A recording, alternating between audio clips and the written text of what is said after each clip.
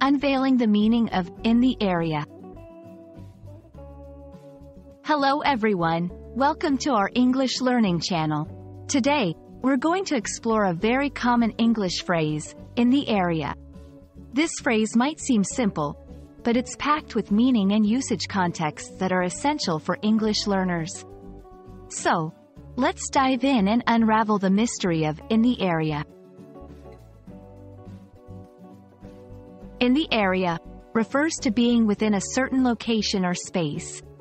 It's often used to describe something or someone's presence within a specific, but not precisely defined, geographical location. For example, if someone says, "There are several restaurants in the area," they mean that there are multiple restaurants nearby, within a general vicinity. This phrase can be used in various contexts. Let's break them down. 1. Geographical reference. It's commonly used to indicate proximity or location.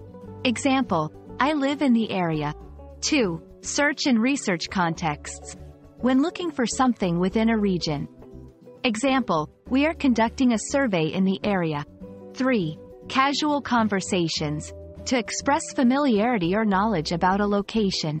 Example, "Are there any good cafes in the area?"